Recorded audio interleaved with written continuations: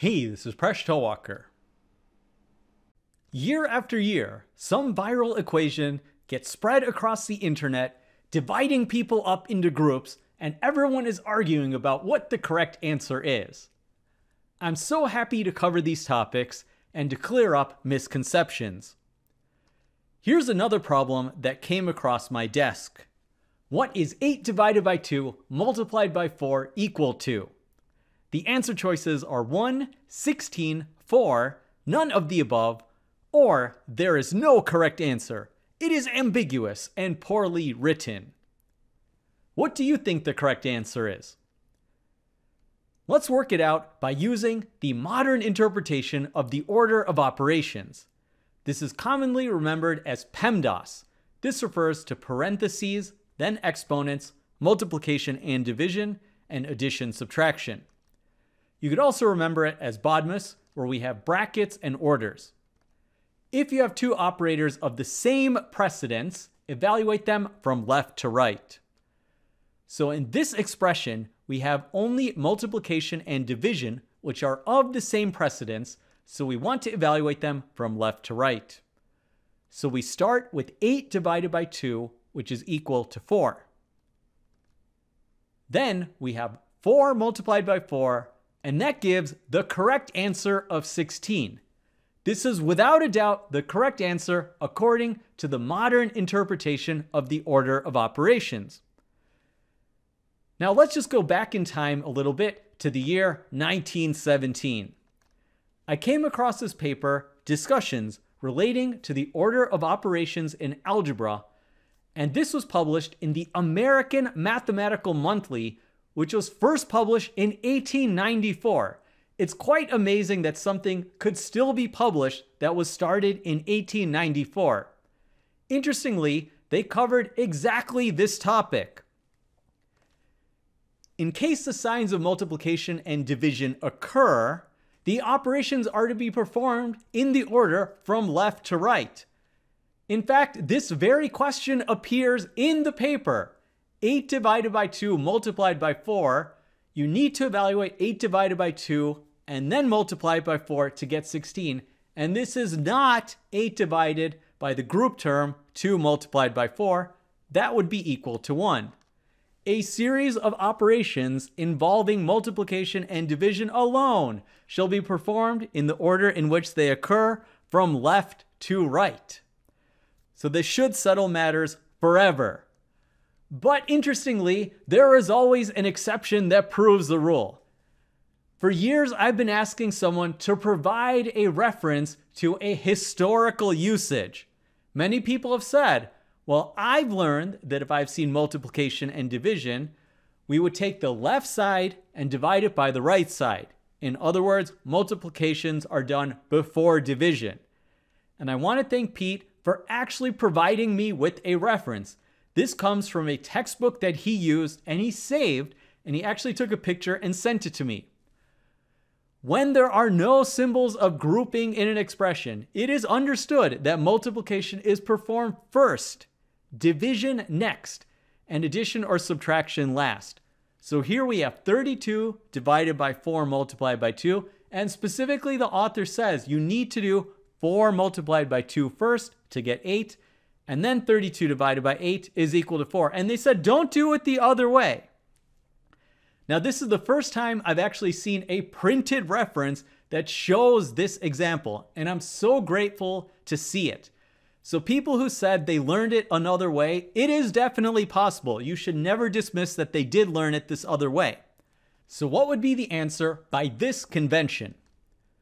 We would need to do 2 multiplied by 4 first, and that gives 8.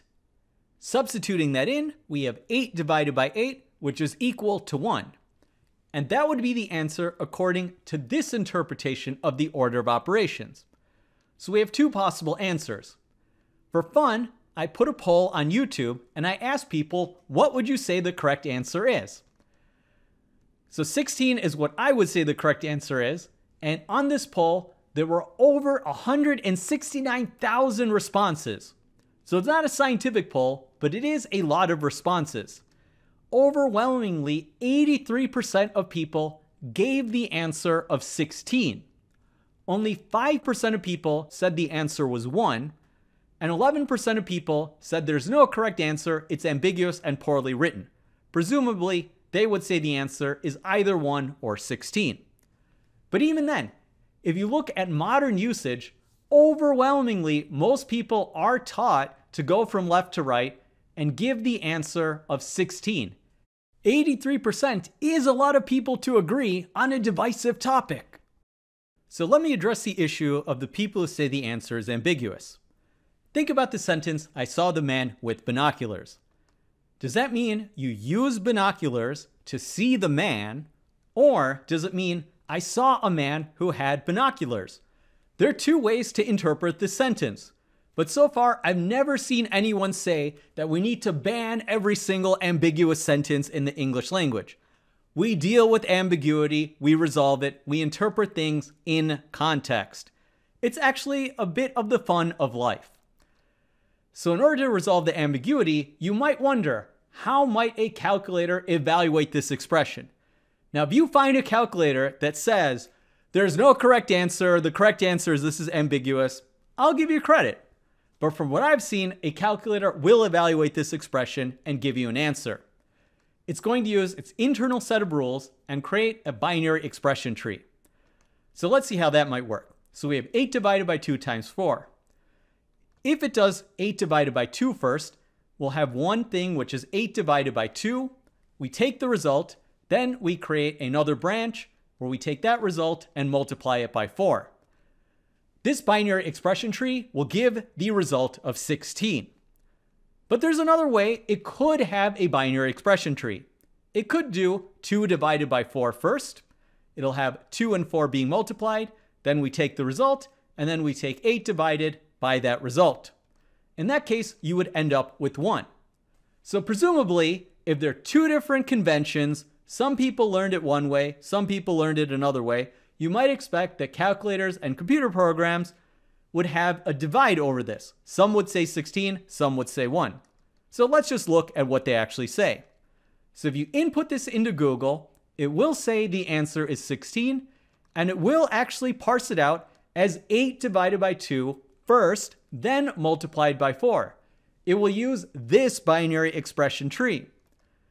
WolframAlpha, which usually gets calculations correct, also gives the answer of 16.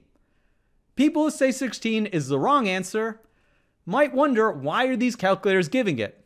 Well, there is a convention, and that's the reason they do give it.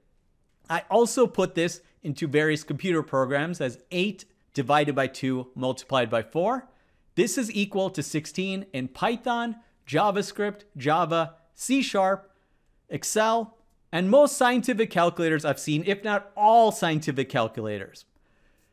So you might say the answer is 1, but it is a practical reality that if you want to be a programmer, if you want to use spreadsheets, if you want to use calculators, most of you are watching this on a mobile phone, you're watching it on the YouTube app.